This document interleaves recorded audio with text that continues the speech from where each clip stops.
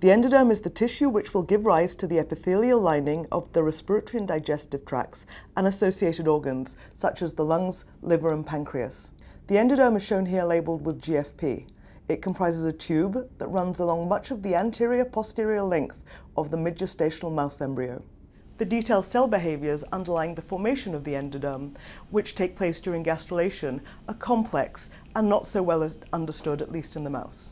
We've approached the problem of gut endoderm formation by investigating the behaviour and fate of a tissue called the visceral endoderm. And anyone familiar with the early mouse embryo might find this a rather surprising choice, as the prevailing view has been that the visceral endoderm that is present in the early mouse embryo was generally believed to be distinct from the definitive endoderm, which arises from the epiblast at gastrulation. Essentially, the visceral endoderm was thought of as exclusively extraembryonic, thereby not contributing cellular descendants to the embryo itself. Prior to the initiation of gastrulation, the mouse embryo comprises a bilaminar, cup-shaped structure consisting of visceral endoderm, shown here in blue, which encapsulates the extraembryonic ectoderm, shown here in green, proximally, and the pluripotent epiblast, distally, shown here in red. At gastrulation, cells that will form the mesoderm and definitive endoderm ingress through the primitive streak, a morphologically distinct structure which marks the posterior end of the embryo, shown here on the right.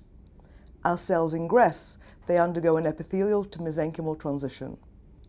Mesoderm emerges as two bilateral wings of cells that spread anteriorly in the space between two epithelia, the visceral endoderm on the outer surface of the embryo and the inner epiblast. The cellular movements underlying the morphogenesis of the definitive endoderm are a little more obscure. We know that definitive endoderm cells emerge in the vicinity of the anterior primitive streak. From there, they intercalate onto the embryo's surface and insert into the pre-existing overlying visceral endoderm epithelium as they undergo a mesenchymal to epithelial transition.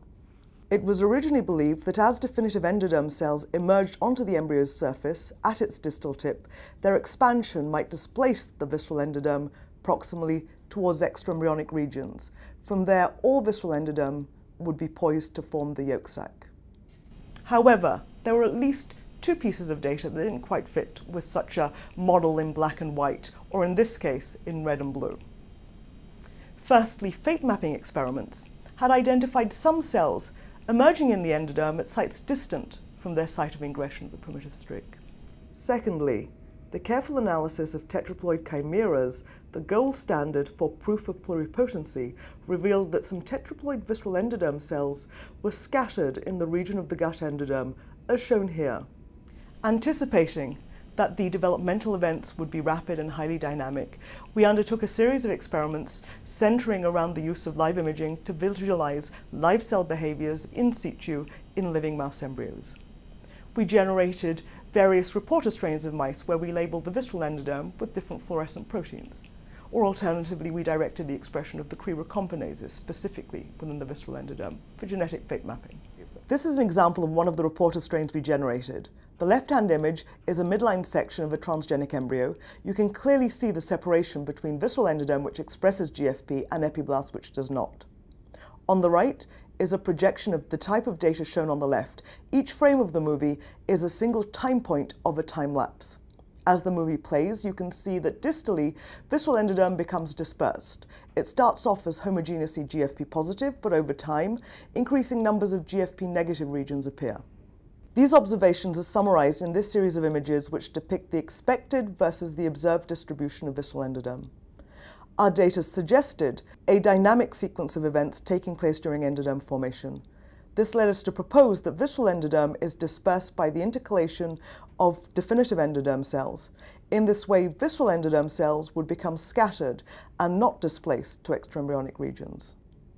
You can get a better idea of the distribution of these two populations of cells in this view of a head-full stage embryo. This image also reveals another unexpected observation that we made. This being that these dispersed visceral endoderm cells become organized around midline structures, including the primitive streak and node, something we don't currently understand.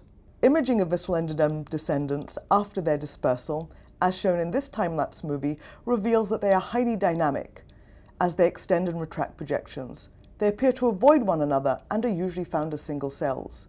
Moreover, they divide, as highlighted here in red, supporting the notion that these cells are maintained by the embryo as it grows and suggesting that they may be poised to contribute to the later fetus and adult.